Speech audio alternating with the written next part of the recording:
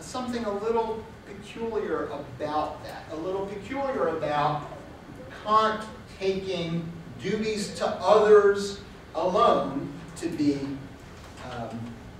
virtue. So think about utilitarianism here. So we philosophers might develop a system of value like utilitarianism that has self-sacrifice as a component. Right? So utilitarianism says that we do have to sacrifice our own utility, our own happiness. When doing so is what? Going to increase the total happiness of others. But notice that for a utilitarian, self-sacrifice by itself is not valuable. In fact, it's a bad thing. It decreases utility. It's only good if it is made up for by, compensated for by increases elsewhere. So it's only good if it's helping other people achieve their good. So they have to be affirming their ends, their own goals, as valuable. They can't simply be self-sacrificing. We can't simply be self-sacrificing. There has to be a ground level where satisfaction is good. So you could say it the other way around. There's something that would be self-defeating if everybody sacrificed themselves and there was nothing positive that was being affirmed there. And yet, morality, Nietzsche thinks, precisely makes self-sacrifice the highest virtue. So there's something off about that. And Nietzsche is putting this, trying to identify this. Okay, one last crucially important point.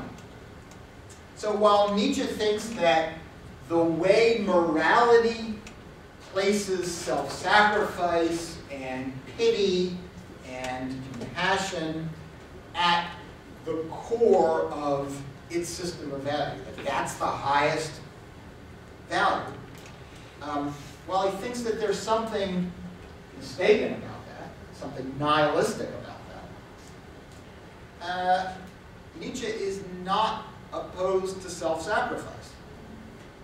He's not opposed to helping other people.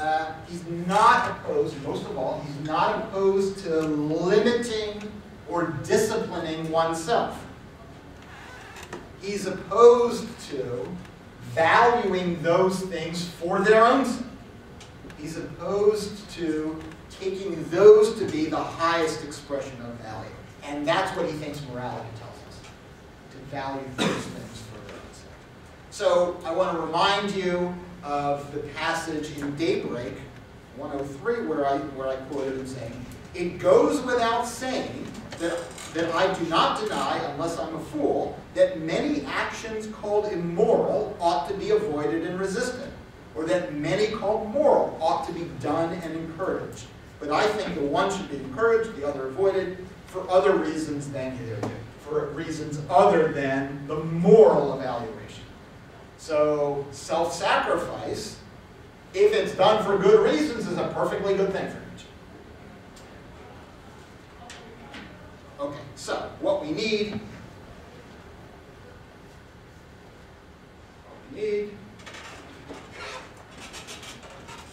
is a critique of moral values. This is what he's saying on page 5, section 6. "For once the value of these values must itself be called into question. And for this, he says, we need a knowledge of the conditions and circumstances out of which they've grown, under which they've developed and shifted." So in order to get clear about what the moral system of values is, we need to look at its history, trace its origins, and that's what the genealogy is doing. And he ends the preface, section 8, basically with a kind of warning. And the warning is that you have to read carefully. He says, if this book is unintelligible to anyone and hard on the ears, the fault, as I see it, does not necessarily lie with me. It requires careful discipline and reading. In particular, he says that careful and precise reading takes hard work, a kind of self-discipline, and you need to, he says, decipher what it is that he's read. And he says he begins the third treatise with an example of an aphorism and how to unpack it. So when we get to the third essay, we'll see that the first section is an aphorism, and the entire rest of the third essay is demonstrating how to interpret that aphorism. The entire third essay is an elaboration of, is an interpretation of that first section. Okay. On to the first essay. Let me say, I've sort of wandered a bit there. Let me see if there are questions about what I was saying.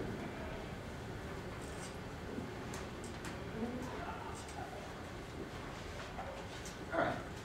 So he starts by talking about, page 9, section 1, he starts by talking about these English psychologists. He has in mind what we would call moral philosophers, or moral psychologists, maybe. And he has a really interesting attitude toward them and their works. First is, he thinks that their work is really boring. However, he thinks despite their work being really boring, they are very interesting. He's interested in them and why they write the way they do, why their work is so boring, why they're interested in their subject. He says, they themselves are interesting. These English psychologists, what do they actually want? One finds them, whether voluntarily or involuntarily, always at the same task, namely of pushing the, he says, partihantus, that is the shameful or embarrassing parts of our inner world into the foreground. What is it actually that always drives these psychologists in precisely this direction? Is it a secret, malicious, base instinct to belittle mankind? One that perhaps cannot be acknowledged even to himself? Or is it so? Why are these psychologists always so interested in the muck? Why are they so interested in the shameful bits of human psychology? Well, maybe it's to bring people down a notch. Or maybe, say, he says, or say a pessimistic suspicion and mistrust of disappointed, gloomy idealists who have become poisonous and green. So maybe they were idealists at one point earlier in their lives, and they're frustrated with human beings and human history, and so now they're trying to knock us down. Or a little subterranean animosity and rancor against Christianity, Plato, that has perhaps not yet made it past the threshold of consciousness. Rather than thinking about some other world and valuing that, here, this is the real world. Or maybe it's just like troublemaking to spice up their own boring lives. So the question is, why is it that they're drawn to these shameful parts of human psychology?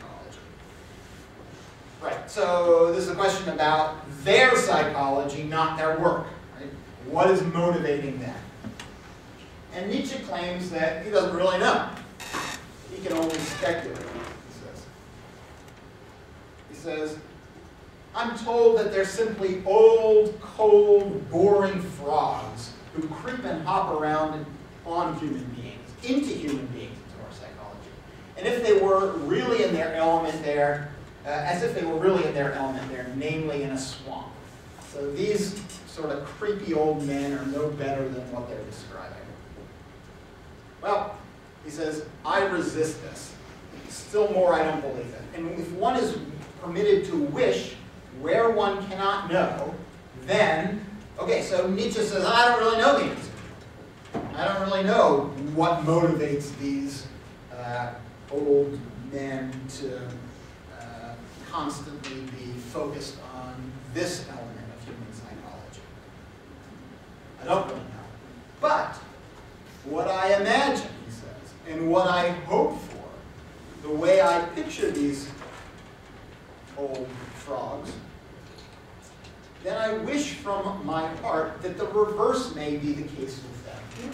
That these explorers and microscopists of the soul are basically brave, magnanimous, and proud animals who know how to keep a rein on their hearts as well as their pain, and have trained themselves to sacrifice all desirability, like the way we would like to imagine human beings, to truth, to every truth, even plain, harsh, ugly, unpleasant, unchristian, immoral truth. For there are such truths.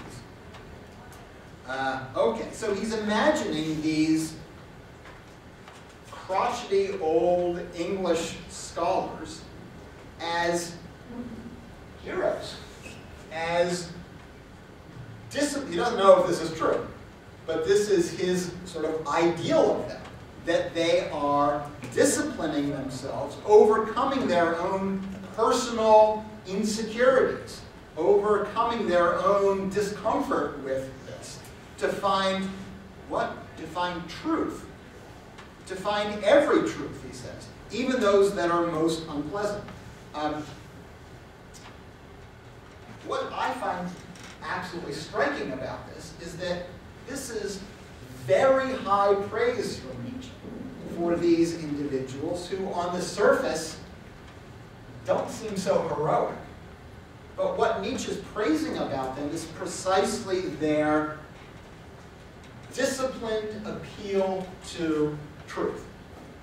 These, of course, are not deep metaphysical truths. These are just the plain, ordinary, empirical facts about human beings and our inner motivations. I can't stress enough that Nietzsche is starting the book by presenting these individuals as a kind of ideal, heroic individual. He thinks they're mistaken. He thinks their view is wrong. He's going to criticize them. The substance of the view that they present is incorrect, he thinks.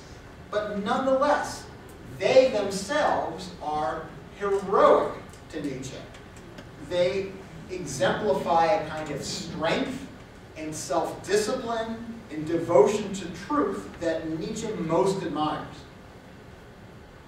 In later passages, later in the book, Nietzsche is going to praise strength and power and forcefulness, and it's going to be tempting to think of this as simply gladiators and soldiers.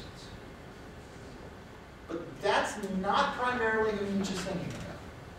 It's these scholars who are strong in their discipline and commitment to truth, who overcome the obstacles of their own desires and inclinations in order to see things honestly and objectively. Questions about that? Okay. Section 2. Hats off, then, to whatever good spirits may be at work in these historians of morality. Whatever it is that's motivating them, this is a great virtue and great strength that they have, he's imagining. Unfortunately, however, it's certain that they lack the historical spirit itself, that they have been left in the lurch